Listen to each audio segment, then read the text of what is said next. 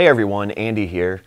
Today we're going to do a quick demo on Adobe Muse, specifically the in-browser editing feature of Muse. This is one of the most exciting new developments in their drag and drop web development software, and we're really excited to see where Adobe is going to go with this. Right now you can only do basic edits like text, hyperlinks, and pictures, but we're expecting Adobe to ramp up the functionality of this in the coming year, and I think it's going to be a real game changer for all you Adobe Muse fans out there.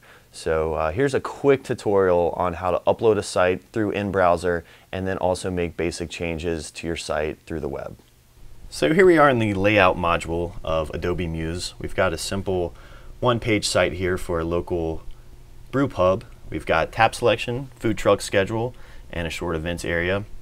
And over here on the mobile side, we've also got an adaptive version that features the same information. And when you're using in-browser editing, instead of exporting the HTML5 and going through FileZilla like we usually would, or another FTP host, you're going to go to File and Upload to FTP host. This is in the Adobe Muse program right here.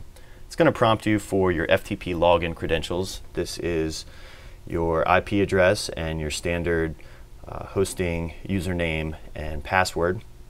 I like to keep those stored so it doesn't prompt you every time you go to make a site update. And then it's going to ask you the root directory of the site. You have to put in the URL there and the folder on server. Sometimes your host will have an HTML or www type folder, but in this case we're going to upload straight to the root directory. Once you verified that, you can select upload all files or just the modified files. And in just a moment, it's going to go through a standard FTP upload process.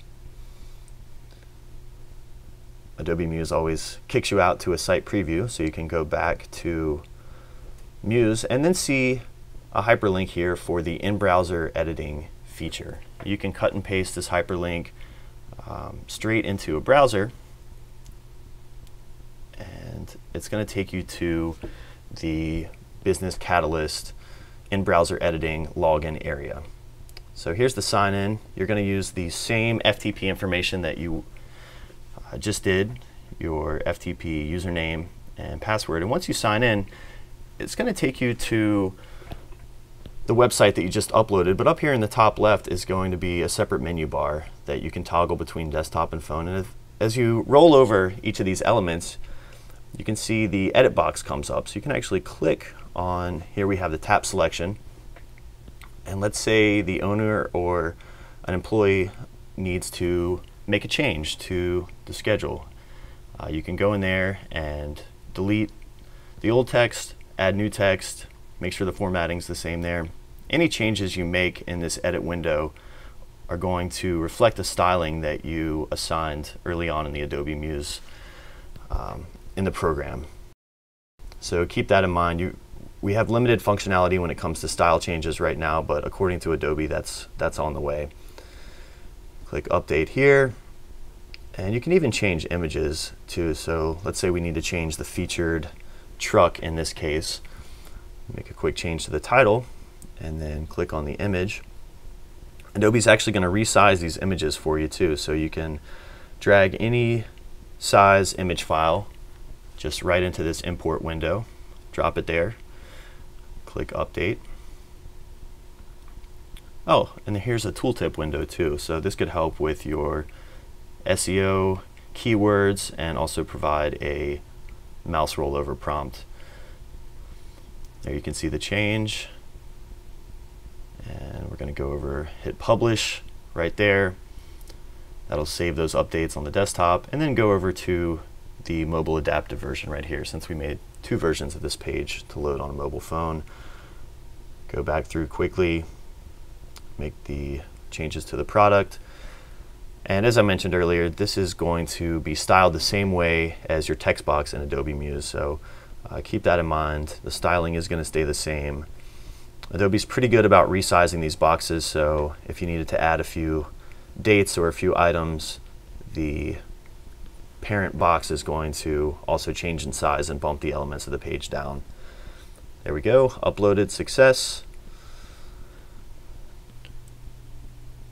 So here we are back in the browser. We're going to reload, and just like that, the changes are made. This in-browser editing feature is really convenient. It's very straightforward and is going to appeal to business owners who have been frustrated with content management systems and things like that in the past. So one last thing, when you reopen Muse after someone has made an in-browser edit, you're going to get prompted, would you like to review and merge the changes?